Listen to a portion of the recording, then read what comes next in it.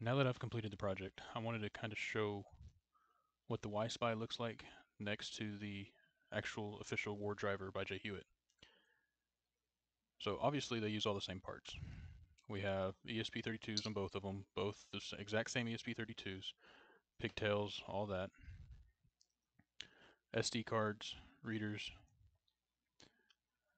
GSM modules, GPS is on the front of this board and on the back of this board.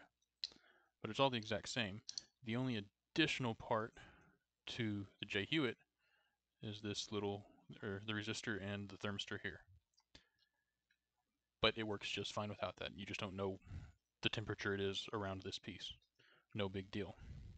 I actually really like the layout of the wispy. I may eventually remove this and like 3D print a case for it. But I really like how clean this looks